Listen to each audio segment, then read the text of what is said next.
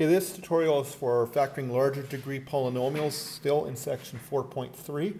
And if you look on page 129, it gives you a summary of what you need to do, 4 major points that you do when you're factoring larger degree polynomials. Starting with making sure that whatever you're trying to factor is in decreasing order.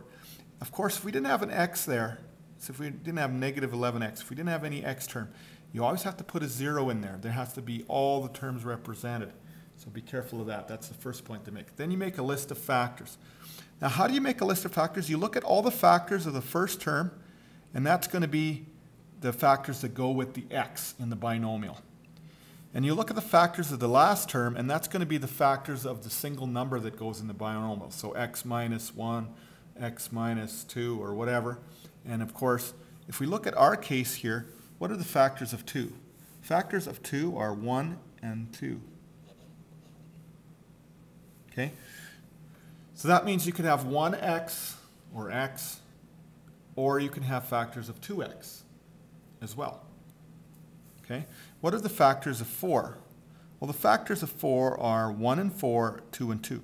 So factors of 4, 1, 2, and 4.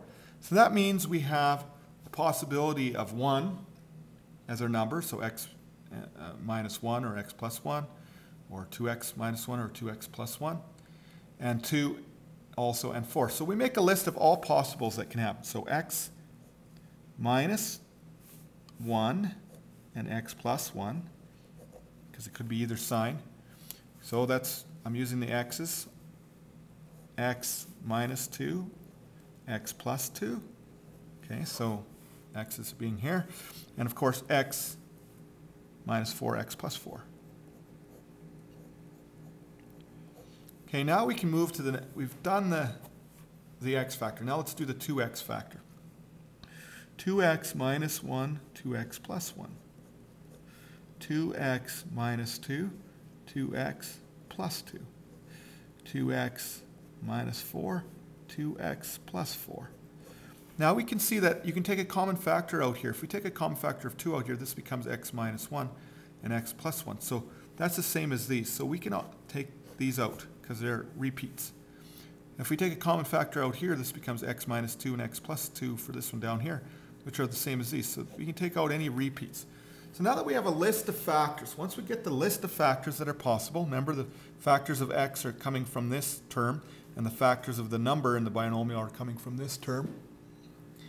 We then now use synthetic division to check and see if it works out without a remainder. If it works out without a remainder, that would mean one of these would be our factor. So I'm going to choose, in my first try, or first trial, I'm going to use x plus 1, just because it's easy to use. So I'm going to try this one first. X plus 1, if I equal that to 0, that gives me x equal to negative 1. So I put negative 1 up here. Okay, put all my coefficients in here. Okay, and make sure they're in the descending order. And then work it out. 2, okay, negative 1 times 2 is negative 2. Negative 2 plus negative 5 is negative 7. Negative 1 times negative 7 is positive 7. Positive 7 plus negative 11 is negative 4. Negative 4 times negative 1 is 4. So this becomes 0. So because we have, yes, indeed, we have a factor. So x plus 1 is one of our factors. So now we can do this same thing here. We now know that this quotient here is 2x squared minus 7x minus 4. We can do synthetic division. Okay, it still has the 2 leading coefficients, so it's going to be the same possible factors as we used up here. So I'm going to choose, it's unlikely that, because I know the answer already, I'm choosing factors that work to make it quicker in my example. But if you get a non-zero there, then it doesn't work, and then you would go on and choose another factor. So in our case here, we have, I'm going to choose, let's say, x equal to, let's go with this one, x minus 4. So x minus 4. So x equals 4. So I'll put a 4 here. So bring the 2 down. 4 times 2 is 8. This becomes 1. 4 times 4 is 4. This becomes 0. So this works. So our factor of x minus 4 works. And then what's left over is 2x plus 1.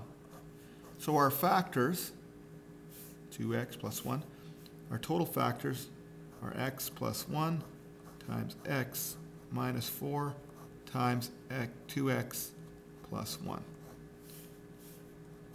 And that's how you do synthetic, or use synthetic division and factor larger degree polynomials.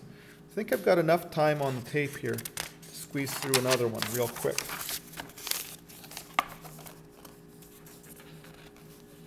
Actually, you know, looking at it right now, I think I'll pause it here and put it on the next tutorial.